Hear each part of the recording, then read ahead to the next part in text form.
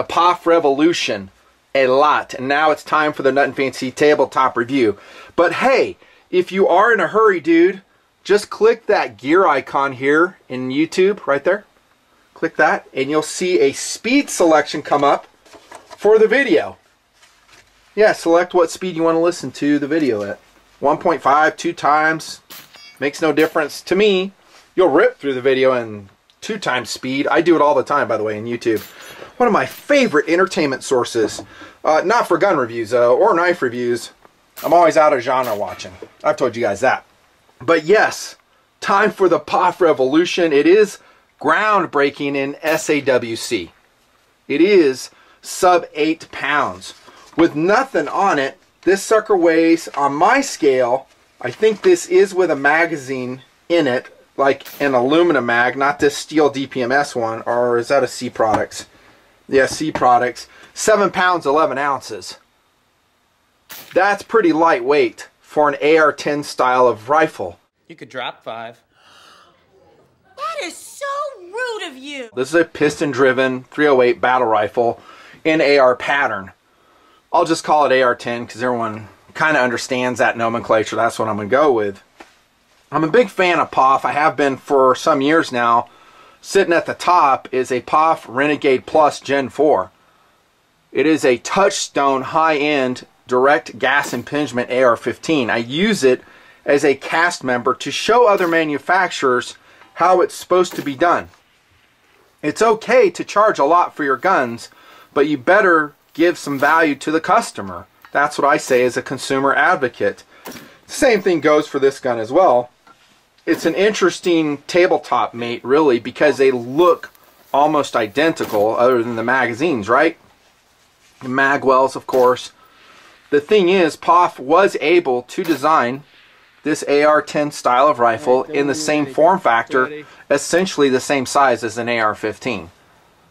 So I'm going to start the review off by saying kudos to POF, Patriot Ordnance Factory. Well done.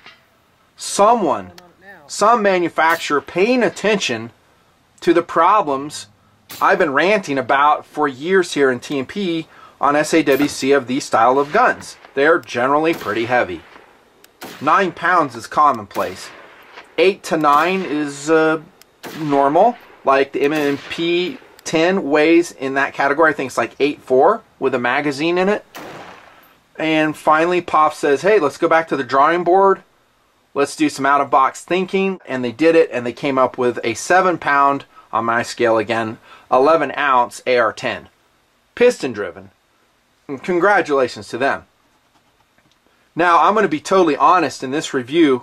There are some negative things that I have to convey that happened during testing. It is what it is. I'll pass those on factually. But overall, I'm pretty impressed with the product, the POF Revolution. And I think you're going to see this particular gun improve over time. It's going to become better and better. And just like this one. I mean, what is this, Gen 4? It's going to get better and better. So POF never sits still. They're always moving. They're always working. Is it Dasama? Is that his name? The CEO and his dudes. I mean, I love that about POF. When I started TMP, let's say from years 08 to about 12 maybe, I wasn't really interested in POF guns. I thought they were gaudy. I thought they were big and bulky. I didn't review any. That's how much I disliked them. And then they started making guns like this. And I got them and I was like, oh my gosh, shot them. Saw how awesome they were. I'm talking like the Renegade series.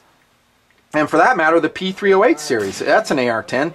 They all shot so excellent. And I opened my mind and I go, wow, this company's come around. And it really is exactly the kind of story I would want most companies to go through. Is that maybe you put a product out that ain't so great, doesn't capture the market's attention. Maybe it does, maybe it doesn't, but you never give up. You just keep going, going, going, and lo and behold, you come upon some big winners like this. That thought right there is why I can't do a 5-minute video. I can't throw that in 5 minutes. There's no way, dude. You still hitting that 2 times icon right there? By the way, congratulations to our July Patreon winners. I did have their names written down. Oh, here they are. Got them right here. Oh, I'm so glad I have this. So Brian Anderson in Washington State, Robert Shanks in North Richland Hills, Texas, Zach Sobel in Florida, Duncan McCaskill in Virginia, Dave Barker in Georgia, and then we got Rick Grad in Oregon. Dudes, congratulations, and thank you for being TMP Patreon, the reason I'm still cranking the videos out. And again, I've said this in a lot of videos, but maybe you didn't see those. There is a big disparity of what's happening here on the main channel versus Patreon.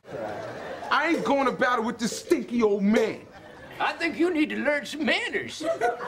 And that motivates me. So, and by the way, that's all creators. All creators are that way. So, if you see a creator flatlining and they stop posting content, it's because their monetization got killed off. A good example for that is Gilstrap TV. Very hilarious dude. I think he's in Arizona. He does prank videos. Love watching him. FART videos. Oh my gosh, so funny. Funny, funny, funny. He's got the cutest little family too. He hasn't been posting because, you guessed it, he's not monetized anymore. So that's what's going to happen. Patreon's keeping us alive. Join if you feel like it. I still love you if you don't. Enough of that. Cool. Philosophy of use on this gun. What would you use this for? Especially since it's a little bit different because it's going to weigh sometimes a pound less than I would say a well put together AR-10. What would you use it for? I would insert the standard stuff I've talked about before. Let's say team rifle, so you're a PD, and maybe you have a response team, a SWAT team. It's a great team rifle. I'm going to talk about accuracy again. We're going to visit that in detail. Anti-pirate rifle. I love that philosophy of use.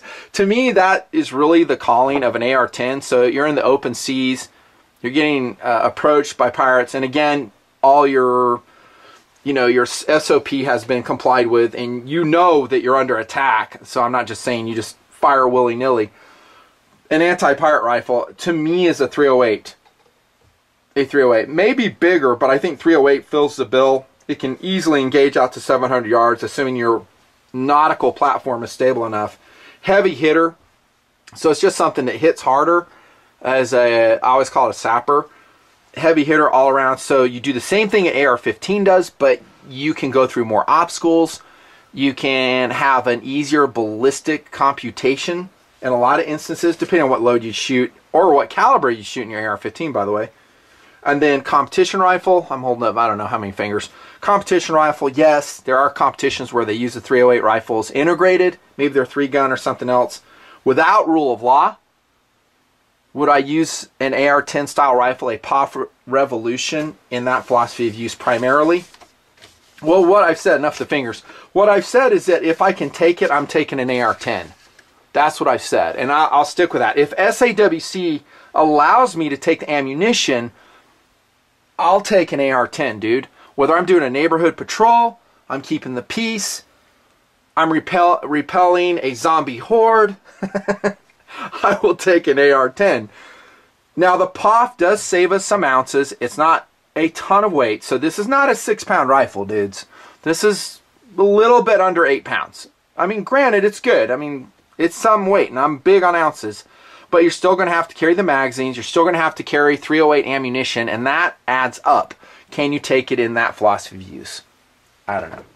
I will always reach for an AR-10 whenever I can. There, I said it. I've always said that. Basically, over, this is an important philosophy of use discussion here. Again, why we can't do it in 5 minutes. Over an AK. I love the 7.6251. Yes, I'm using those two interchangeably. You guys get it. I love it. I mean, for all the things I just said. Ballistics better. Lots of load choices. Actually, relatively affordable ammunition. Long-range performance. Obstacle penetration. For that matter, other penetration, if you get my drift, like car doors and stuff like that. Yeah, I'll take an AR-10. I love 7.6239. 6.8 SPC is okay. Blackout, I will still maintain, is way overrated. And I'll take a 7.6251 as philosophy of use. There you go. Now, does this open up more avenues since it is lighter? Do you want me to tell you what the internet wants me to say, or do you want me to tell you the truth? Roger that, the truth. The answer is no.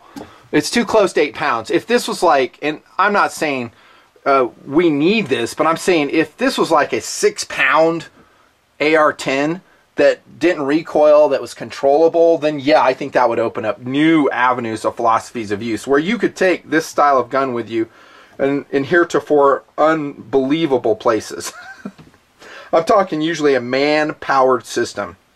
Man-powered system. And that's where I've always concentrated, by the way. Man-powered. Now you can go to POF's website. They do have different variations on the POF Revolution. They have a very interesting informational page. I think their website is very well done. They talk about all the features, which I will go over briefly here as best I can. Maybe I forget some stuff. Go there though, and it's a really good website. And I kind of like, I found one of their sub pages there where they're comparing the components of a POF Revolution against what they would call an intermediate AR10 and then a legacy, I don't know if they use that term, standard AR10. And it's interesting. They'll show the size of the charging handles, the BCGs, the buffer tubes, the hand guards, and for sure this thing is the size of an AR-15 and actually the weight of many AR-15. So big kudos again to POF for doing it. We'll talk about how they did that here in a minute if you don't already know. If you're watching this video, I figure you kind of already do. Let's go over features. Oh, the other models are there too. Different barrel lengths. This is a piston-driven, short-stroke piston. I heard one of the engineers say at POF that they have no plans right now to do a DI version of this. I kind of wish they would, and I'll tell you why as the review progresses. Okay, there you go. Little insight. Let's go over features, I guess. So this is the same muzzle brake we saw before, 3-port muzzle brake, proprietary from POF. It is freaking loud, bros, but does it work? It does work, and it has the jam nut on it. I really like it. Now I tested it both with this on, and also a can was on it as well sometimes during the testing phase, and I forget which suppressor we threw on there. I forget. I think it was Wyatt's. By the way, thanks to Gunny's, the great American gun store, for making this review possible. They worked with POF for me to just get this loaner gun. So I didn't purchase this. It's a loaner gun, thanks to Gunny's. Also, Federal Ammunition gave some boxes, as I always say, not cases, some boxing, Brian Regan's term, of ammunition. So thanks to them. It helps. The rest I buy. And that equates to hundreds and hundreds and hundreds of dollars spent, especially when it comes to match ammo.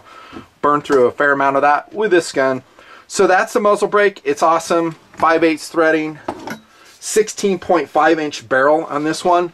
They have a discussion on the website how they chose not to go with CHF. Notice the barrel is fluted too, underneath the handguard. That's pretty cool. Nitride coated, 4150 steel, 1 in 10 twist.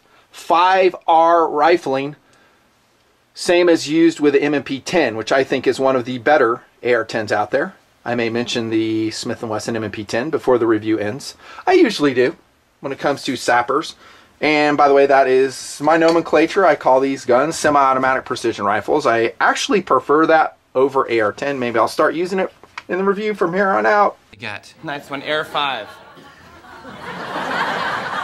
What?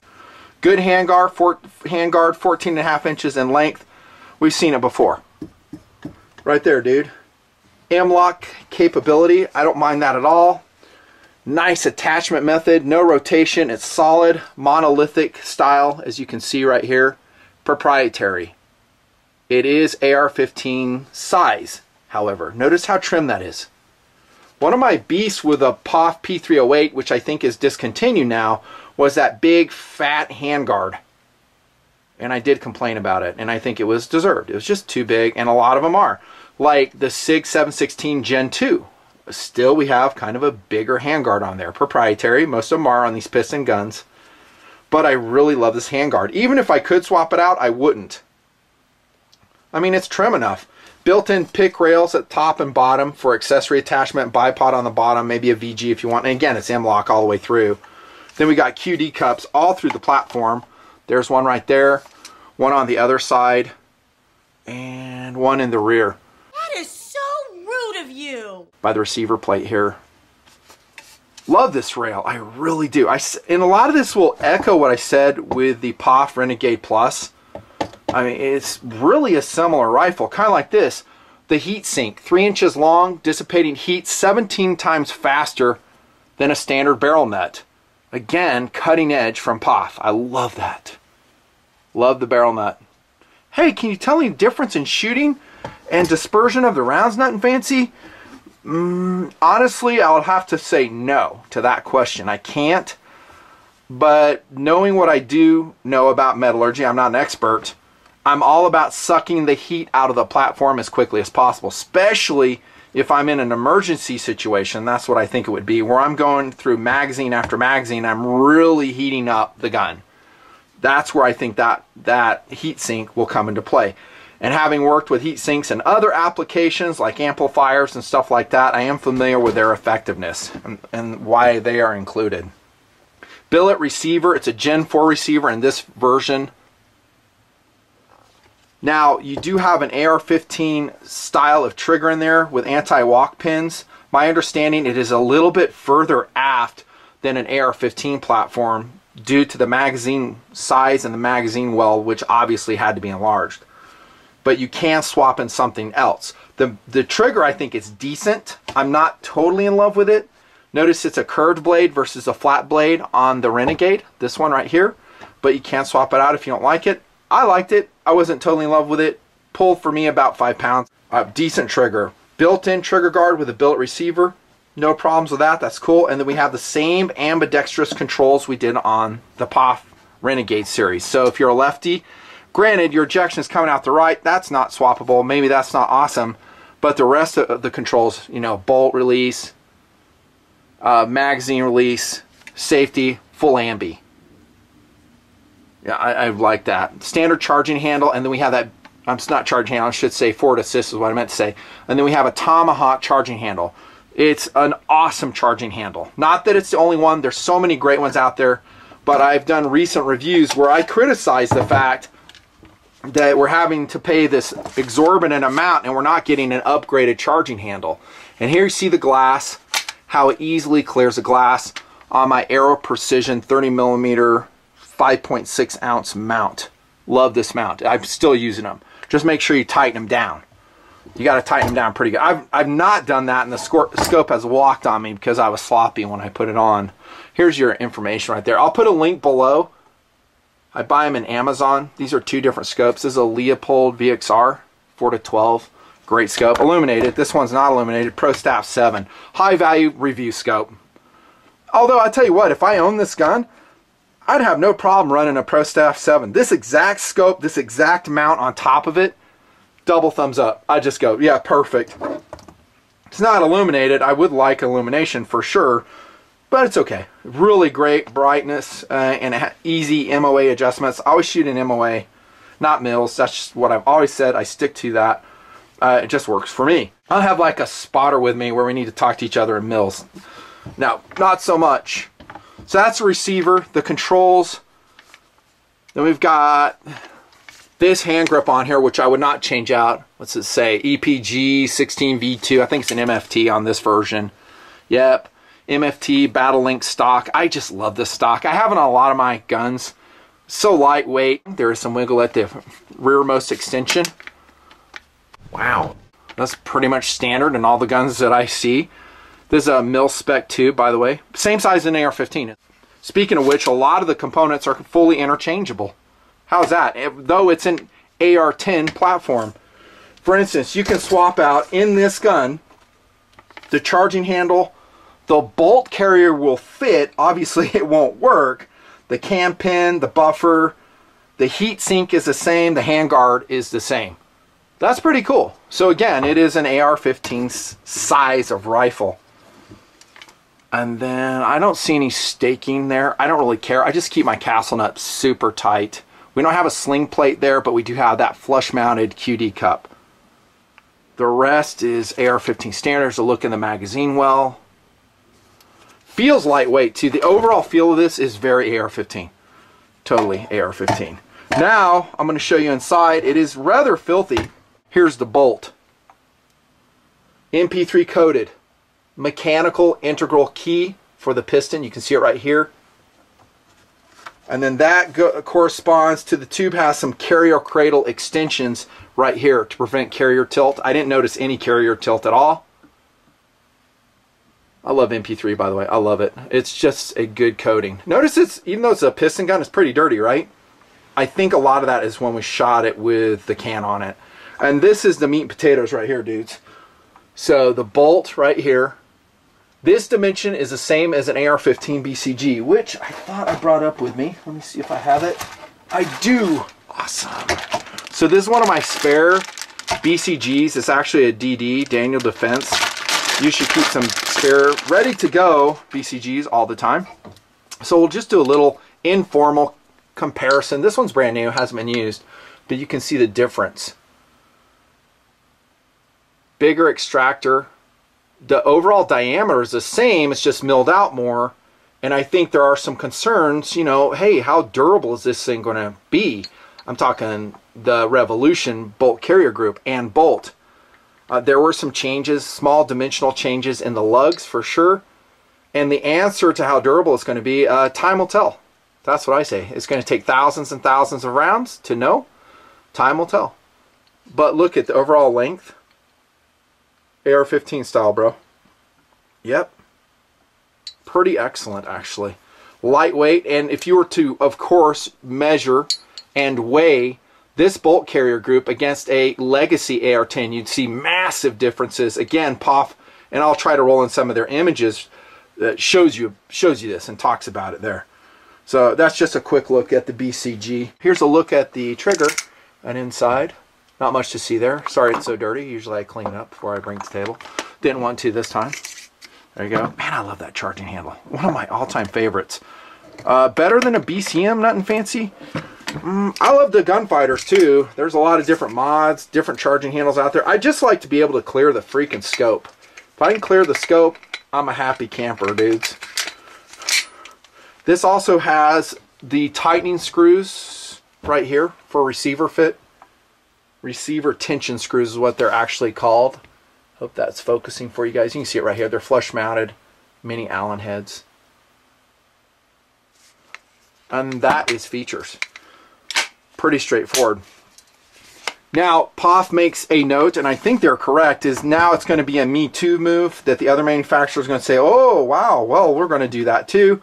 People have asked, hey, what metal are you using on your bolt in order to machine it down to those tolerances? What metal are you using? And smartly, POF says, we ain't telling you. Figure it out yourself, because it's a competitive advantage, and we made it, and we spent a lot of money making it.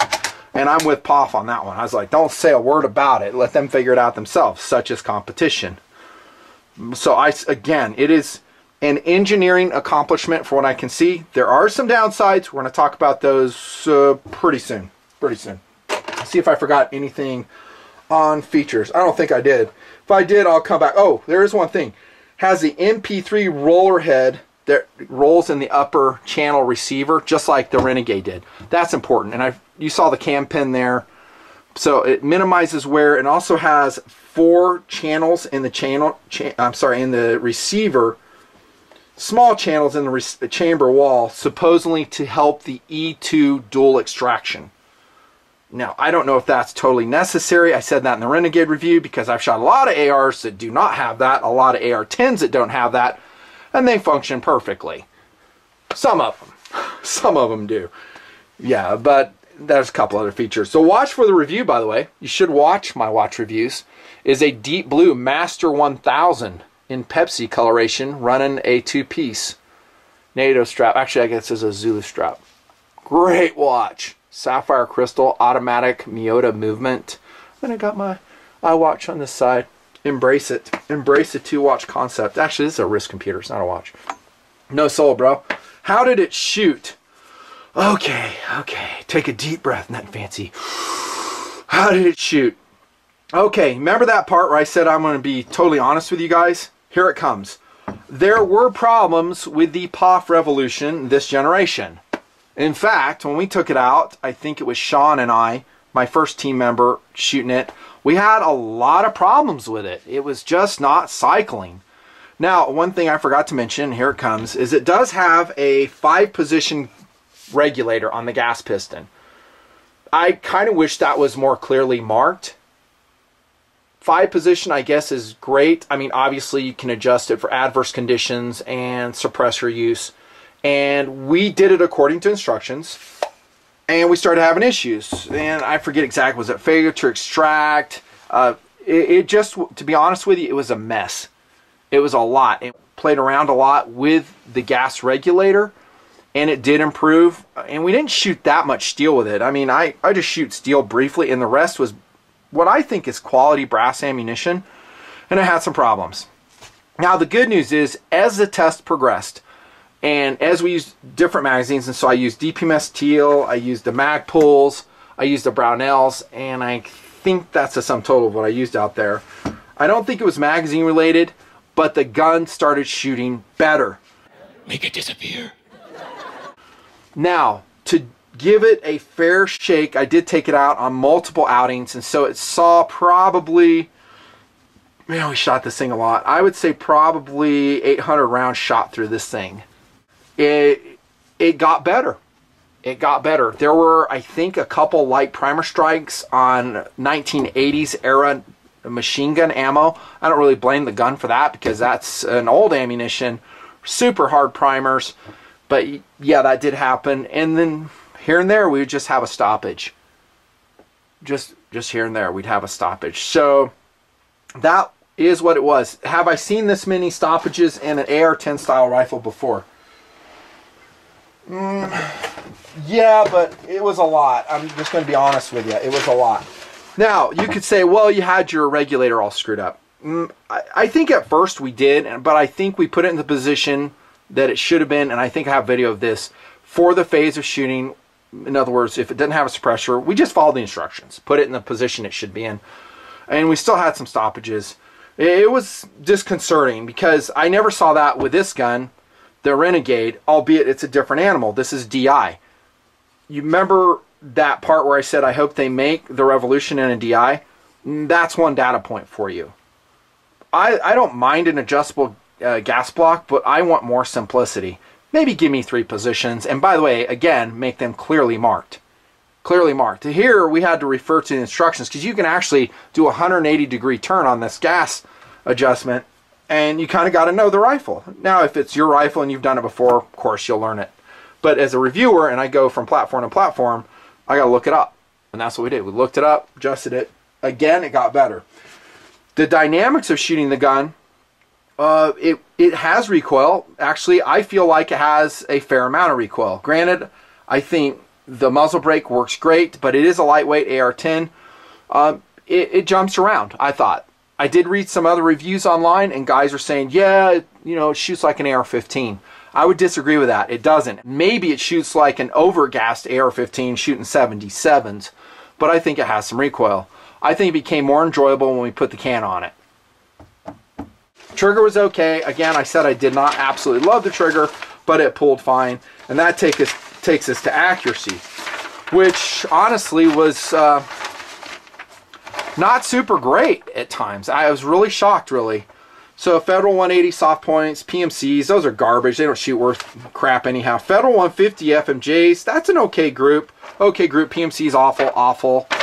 This is with a dead air can on it, by the way, as you can see. So I fitted my dead air on there. This is also in May. Now, this is what we're talking about. This is what I would expect, especially with the billing of the POF Revolution, because they are kind of billing it as a sub-MOA shooter, as an SPR. So this is what I would expect from the gun. And I did get that. So that's the takeaway. I was able to shoot good groups. And by the way, this is operational in the desert. But if I have a bad trigger pull, if there's some human factors involved, I'll tell you guys and you'll see it somewhere on the target scribbled. I will own up to it. Atomic match. This load right here, it's not very fast, but dang, is it consistent. This should shoot half MOA out of a good gun. You can see the group. GMM right here, gold medal match. With a flyer right here, atomics. That's not a bad group, by the way. It's just over MOA. That's pretty good. And there's a group here. I forget the load. Federal 150 grain soft point. That's a really accurate load. Shooting good. That's not horrible. Gold medal match though. WTH, man. What up? Good God. Federal I said cold bore. Oh, that's what CB is. Cold bore. Is that why I have a flyer? In other words, flyer, flyer, flyer. Cold bore, perhaps. Now, along with that, I did test, and I think that's the sum total of the paper I've got for you. I did test an SR762. So just by way of reference, also piston-driven gun, look at that horrendous accuracy. Embarrassing for the gun, good pull. So I would say the POF Revolution is dominating that. But compared against some other AR-10s like the M&P 10, some other ones, the POF 308, if I remember, didn't shoot super accurate. Very reliable, though. It didn't have any reliability problems at all, the P308. I would say some of the AR-10s are more accurate and some are less accurate than the POF Revolution. But this is a shelf price of about $2,600. I want it to be consistent sub-MOA with a bunch of different ammunition, and I'm not seeing that out of this gun. I had to work very hard to get it under MOA with loads that it liked. That's the takeaway. Back to my recommendation, they do a DI gun. Would it be more accurate from going from a piston to a DI? I'm not an engineer, but I have shot a lot of guns. I would tend to say yes. I would tend to say yes. I would like to see a DI version of this gun and really pay attention to the barrel. I know that the barrel sounds like it's super high quality, right? 5R rifling, it's fluted, 4150, all that's great. Nitrided, not chrome plated, but I'm just not getting magical accuracy out of this gun. And the 308, I've reviewed a lot. Get into my playlist of the 308 battle rifles. There are some out there that shot extraordinarily well. One that comes to mind is a SIG 716 series. The MR 762 series by H&K. Those are accurate to sappers. Holy cow, are those accurate. So compared to those guns, from what I saw with this generation, subject to change, they were a lot more accurate. I think POF will continue to improve this platform, though. I think it'll get better and better. I don't think they need to do much with the component upgrades. I'm very happy with the component layout of this gun. 2 thumbs up for me. I think it's great. But I want to see more reliability. I want to see a more simple gas system that is idiot-proof, because sometimes I'm an idiot. I think a lot of users are. And I want to see top-notch accuracy for $2,600. I think that's reasonable to expect from Gen 1 of the POF Revolution. What would I buy it, or would I buy it? Competitive options against this gun. Would you buy it, Nutnfancy? This generation, to be totally honest, I probably wouldn't, for the reasons I just said. But as it's improved, Gen 2, Gen 3, yes, I would. If a DI version comes out, yes. And I'm not saying the piston driven is broken. That's not what the takeaway is at all. I'm not saying that. But if like 2-3 years in the future, this gun comes out and it can be verified that, hey, this thing is really, really accurate, it's really, really reliable, I would buy it. I would buy it. And again, I said durability and maintenance on that gun, the innovative bolt carrier design, the thin-walled bolt with very special metallurgy.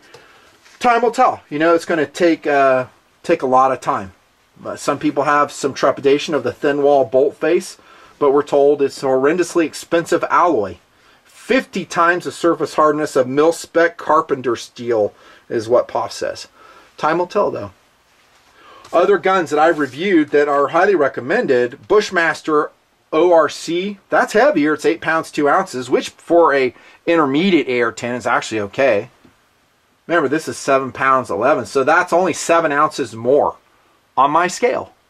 You know, that's just my scale. Smith & Wesson M&P 10, I was wrong. I said 8 pounds 4 ounces. It's 8 pounds 3.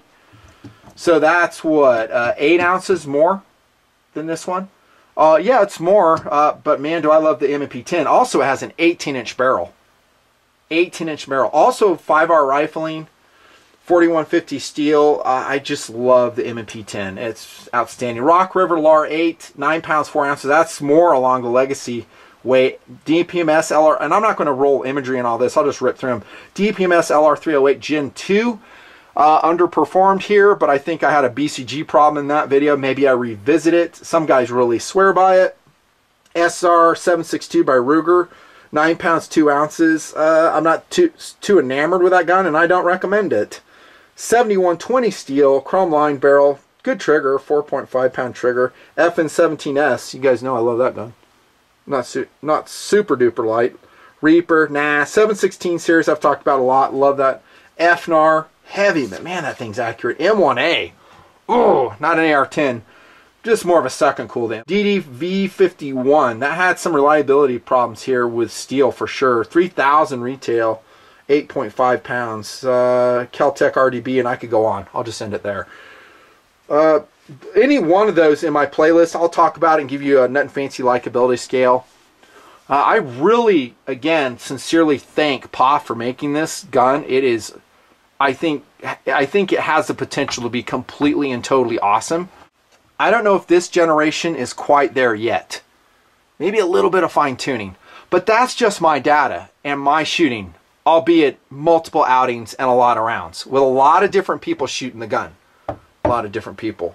So reliability, again, to stress, got better as the test progressed. Although I don't think an AR-10 style rifle should have to be broken in. It should be great out of the box. I've always said that. Accuracy, couple good groups in there. I showed you that, but it was not consistently tight for me. But I did read American Rifleman's review on it, and they were saying they got out of their POF Revolution 0.8 inches. Their average at 100 yards. So that's pretty good. That's definitely, obviously, sub-MOA. But it's lightweight. We have shaved about a ½ pound off an intermediate style AR-10 rifle. It looks great. It has a great component selection. I don't think it's exorbitantly priced for what they've done. For the R&D they spent in this rifle, for the alloys that they're talking about, I don't think it's outlandishly priced. I would just watch this gun. I think it will be successful in the market, and I think subsequent generations will be complete home runs. I might do a follow-up review. Nutnfancy. Thanks a lot. Bye.